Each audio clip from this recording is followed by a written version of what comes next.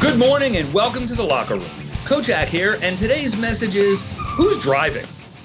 Modern technology is making the possibility of driverless cars real, and it's cool to see a car going on its own, but many people still feel anxious about the idea of no one sitting behind the wheel.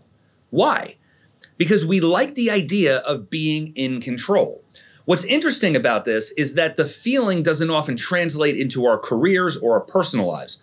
Most people who lament their situations blame outside forces or other people for their circumstances, and by doing so, sacrifice all their power to someone else.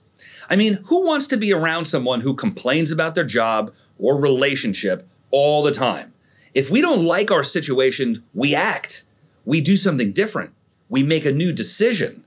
But if we let someone else drive, we're complaining for no reason. Remember that if we aren't the reason we are where we are, we're effectively helpless, waiting to be rescued. Champions don't wait to be rescued, they act.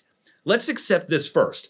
We are where we are in life, in business, in our marriages, wherever, because of our decisions and actions, even if those actions were in response to what someone else did.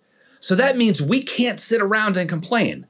Why wait for the economy to recover, or the company to change the comp plan, or Doritos to suddenly become healthy? Thoughts are powerful, but all they do is drive our actions. I can think all day about losing weight, but unless I make better decisions about what I eat, and I act by going to the gym, nothing's going to happen. We make our futures the same way we made our present. If someone else is driving, do we really have the right to argue about the destination? Today, let's take control.